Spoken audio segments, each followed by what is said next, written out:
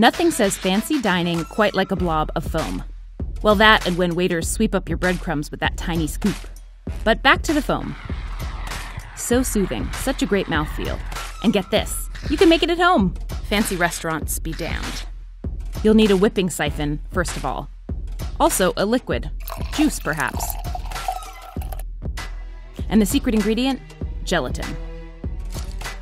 That'd be the collagen protein from animal hides and bones, by the way. So what's so magical about that gelatin?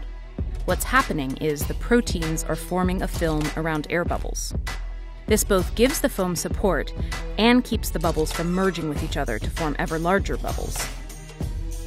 The more gelatin, the more protein, and the thicker your foam. Now you'll need to figure out how thick you want your foam. Really thick foam will be 2.5% gelatin, while 1.5% gelatin will get you medium thickness. The thinnest foam for cocktails and such is known by the horrible name espuma. That's just 0.75% gelatin. Start by heating up your liquid of choice. Then just add your sheets of gelatin and stir until they dissolve. Easy. Chill over an ice bath and pour into your whipping siphon.